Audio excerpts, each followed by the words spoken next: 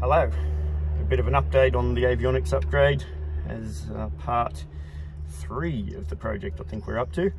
The panel is in the process of being disassembled, and you're going to get quite a shock because it's quite the mess at the moment. I'll turn the camera around and we'll have a look. So rather shocking looking, with bits pulled out everywhere. So the instrument panel's obviously gone, as well as the overlay. That's the structural panel there, so it stays put, and the radio stack is sort of half out. Some bits are gone, but we also are now able to remove the VAC system because the VAC instruments are going to be replaced by the 275s, so that'll be a weight saving and also a maintenance saving down the track. So I'll show you where the VAC pump is that gets removed.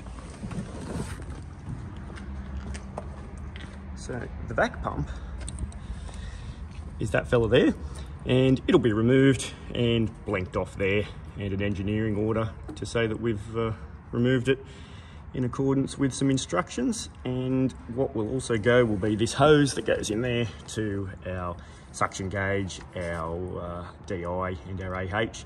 So a little bit of weight saving, something less to service down the track. So all in all, a good setup, but yes, quite a lot of work, quite a lot of things that are being removed. So here's some of the many removed bits. Very sad that the ADF's going, so no more NDB approaches, which is God's own approach, but I have come round with the times and decided to do away with the heavy old NDB, as much as it still was working perfectly, which is kind of cool. So here we have the plastic overlay, which all the Cessnas came with, and they do tend to crack, although this one actually was well looked after and stayed in pretty good condition. And you'll see on that, that's where they originally had the panel lighting, so the wiring there for the little post lights, which are those ones there. So that's all going to get replaced, the new post lights, and hopefully that'll work a bit brighter. And then over here we have the panel that sits behind that plastic panel. So plastic panel is literally just a cosmetic thing, aside from being somewhere to support the landing lights, the post lights.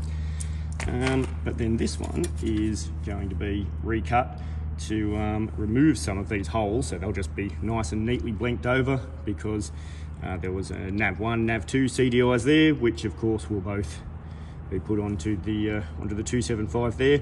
So there'll be a few things that won't be recut in this, and just make it nice and clean and blanked. The engine instruments will still all go here. That'll stay. That can go because that's the suction gauge, which we're not going to have anymore because of the vac pump being removed. But very excited now to see it actually starting to be worked on. A little bit scary with the amount of stuff missing on it at the moment, but it'll all get put back together eventually. So thanks for watching along, and we'll update you in a future video.